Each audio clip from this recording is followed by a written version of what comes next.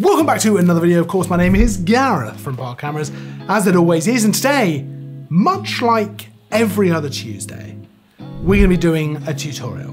This time it's Capture One. We're going to talk about the new stuff, one of the new things in particular, which I think is super cool. But before that, it's Tutorial Tuesday.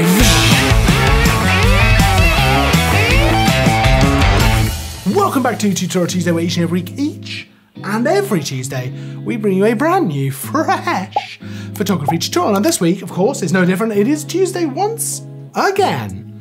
And this week we're diving into Capture One. We're gonna look at one of the cool new things that I think is really sweet, actually, but one of the new things in the latest update to Capture One. So we're in Capture One 21, it's version 14.1, and we're gonna be looking at these style brushes. This is a new thing that's been added in. I think they're really cool. There's a lot of things you can do. It makes editing your photo so much easier and quicker because they're right there. It's all set up. Let's dive in. I've got a few different photos, so I want to show you a few different things that we can do with the style brushes. So first things first, where are the style brushes? Well, I've got this open here with my different photos. I'm just in the exposure tab here, and just below the layers here, where you would have your white balance, your exposure, high dynamic range, all that kind of stuff, we've got our style brushes just here. If you click the drop down arrow, it's gonna load up built-in style brushes. You can click that, and there's a bunch of different ones. We've got them listed into color, enhancements, and light and contrast. Now, we're not gonna go through every single one. That'd be crazy, and this would be a really, really long video. But what we are gonna do is pick out a few which I think are really cool. Some of these are super self-explanatory. For example, in the color, we've got balance cool and balance warm. Essentially, you're painting on warmer tones or cooler tones. You've got saturation minus and plus. I think it speaks for itself. What I want to talk about a little bit more is the enhancements, where I think there's some really interesting stuff, and a little bit in the light and contrast, where I think there's some interesting stuff as well. Let's start off with the enhancements. I've brought up this photo deliberately. I want to come here to Iris Enhance. Now this obviously, it's fairly self-explanatory as well, but it's gonna really bring out the eyes. It's gonna make them pop. So let's go ahead and click Iris Enhance here. Now you can see that once you click it, a little tick appears next to it. Now, you don't have to create a new layer for this. It will actually create one for you once you start painting onto your photo. So we've got that tick, so you know exactly what you're doing. We can come over here to the photo, right click, just bring the size of this brush up a little bit. And you can see we're still in the background layer, but once I start painting onto specifically the iris here, you can see we've got a new layer that's been added, Iris Enhance. Now this works exactly like all the other layers. It still allows you to control things like the opacity. It still allows you to go in and edit other things. You know, we can still add some exposure to this or highlights or do whatever we want as well, but it has automatically created this layer and it has named it for us, so we know exactly what's going on. And then I can come in here and just paint over the other iris. And if we look at that, if I turn it off and then turn it back on, it's quite a serious difference that it's made there, actually. You know, it's not even just a subtle difference, it's quite a significant difference. It's really made those eyes pop. It's adding a bit of contrast, it's adding a bit of clarity, it might be adding a bit of saturation to the actual colors, I'm not 100% sure, but it's really making a big difference. Now, of course, we can come up, we can adjust the opacity if we think it's too much, we can bring that down. We can bring that down quite a lot if we wanted to. If we just think that it's too much, I quite like it at 100, but it works like any other layer. Let's go on to add detail. So if I click this now, we've got a little tick there. You'll notice we're on the Iris Enhance layer. But as soon as I come over here, I'm going to adjust the size, so you can right click and just adjust the size there. Start painting onto her skin here. A new layer has been created again, add detail. And I'm just going to paint along the skin just to bring out a little bit of the detail in the skin. This one's much, much more subtle, and it might work better for landscapes or in situations like this where I just want to bring out, you know, the skin was very sort of blurred. I want to bring out a little bit more detail. Let's go ahead and tick that off. And you can see it does bring out a little bit more detail in the skin there. We've got a bit more clarity. You know, it seems like it's brightened it a little bit. That's gonna work for all kinds of things, but I thought it was important to show that it's gonna make another new layer. So you can adjust the opacity again, turn it off and on, all kinds of things. Let's move over to another photo, this one here, where I wanna show you the deep sky enhancement. So let's click on that. You can see once again, we're on the background layer. I want to just right click, bring my brush size up, And I'm just gonna paint across the sky.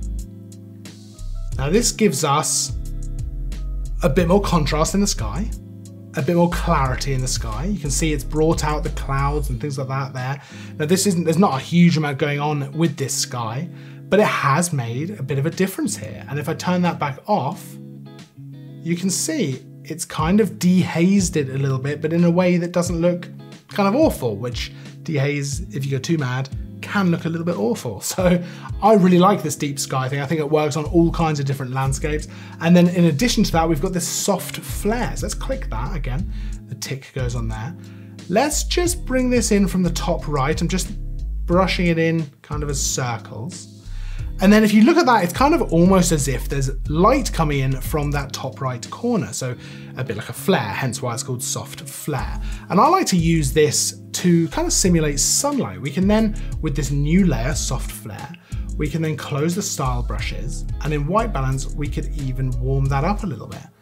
So that's just gonna be warming up this layer, and it's gonna be warming up the flare we've just popped on there. We could even bring the exposure up a little bit as well. And then if you think it's too much of an effect, we can just bring the opacity of that layer down until it hits somewhere that you're kind of happier with. Really, really handy. And look how quick some of this stuff is now to just do for these photos, whether it's the eyes, the detail, the flare like this, the sky. It's a huge thing to be able to work this quickly. Let's go into another photo. Let's go into this one here.